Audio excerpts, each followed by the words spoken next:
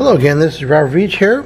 This is my video review of a 3-foot XLR cable, and this is the blue version, blue color. Now I'm going to take a continuity meter here and just show you how this is connected. It's typically connected like most XLR cables. You've got a 1, a 2, and a 3. And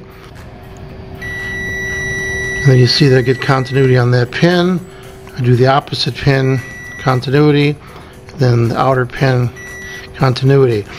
I'm going to be using this for a mixer connected to a microphone. So it works fine, there's no noise, and it was perfect for my application.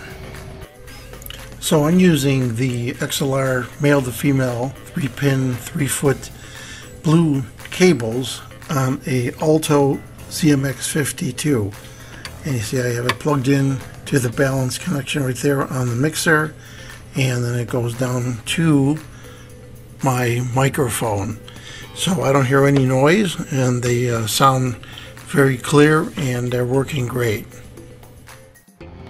So what's my overall impression about this 3-foot blue XLR cable?